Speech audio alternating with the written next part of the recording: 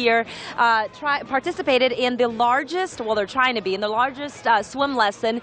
And really, it's also about the importance of water safety. And as you can see, a lot of parents are out here with their little ones. Angela is one of them, and she brought her 2-year-old twin boys and her 8-year-old daughter.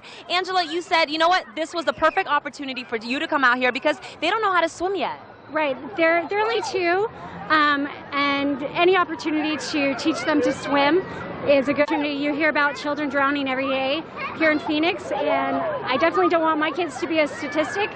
So we brought them out to give them a little bit of a lesson and have a good time. Everyone is having a really good time right now because they turned on the waves. Yeah. So yeah, you wanted to take, to take the opportunity, and it's really about, teaching your kids and at the same time never taking your eyes off of them. Exactly. You never, even for a second, you don't want to take your eyes off of them. Because it only takes a second. It really does. And Gary Brown is an EMT, and he is here with me right now. Gary, you have seen a few drownings yourself. What is the message that you really try to send to parents every single year, all year round? Well, every year we preach this, and we still have the drownings. And that simple thing is, you need to watch your kids at all times while they're in the water. With July 4th coming up, if you need a designated child watcher. So basically that person's job is to go out at the pool, and that's all they do is watch the kids. And I think really that applies to any time your kids are at the pool, anytime there's a party at the house. Never take your eyes off your kids. And also, you know what, statistically it shows that swim lessons really do save lives. It's no joke.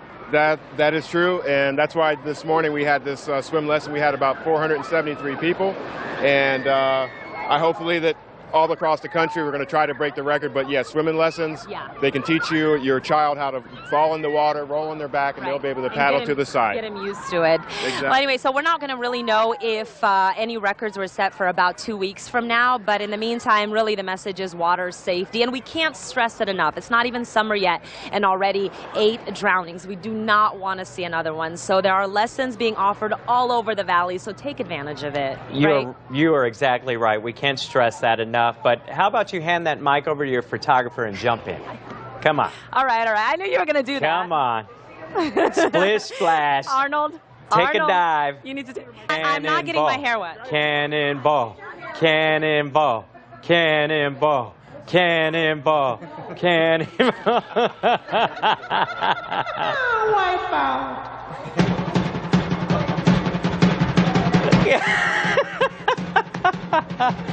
All right.